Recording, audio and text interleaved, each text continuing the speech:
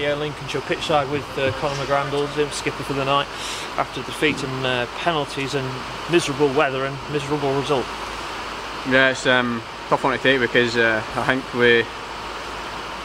it's not easy to say. I think we kind of deserved to win and didn't deserve to win because the goal that we conceded was a shambles. You struggle to find that in any league really.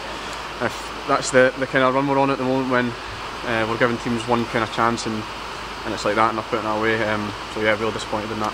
Yeah, I think it was nearly 70% possession, 15 corners and still just the one goal.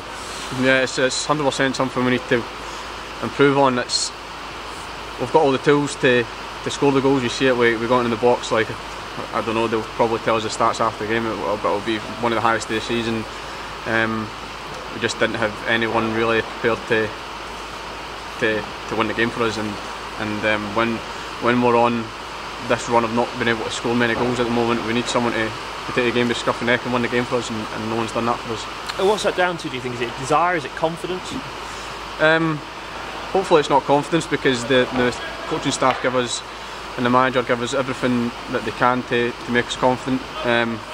We've got good players in there, maybe we're not showing how good we are at the moment, but you know, I think once it does click, you know, it'll be brilliant, but we just need that one game where someone just stands up and gets the win for us. How frustrating is it at the moment, the run you're on? So since you've been here, Lincoln have been on good runs majority of the time, and this is the first probably sticky patch you've had.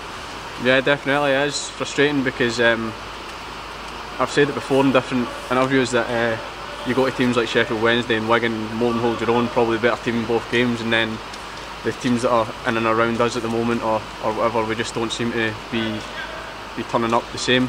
So it's difficult to put a finger on it when we know we can reach those levels and we're not doing it at the moment. I mean, we're a young group, so everyone kind of goes through those patches, and hopefully it doesn't last too long. We've got a good game on Saturday to try and make it right. Yeah, how crucial will Saturday be, do you think, to your season?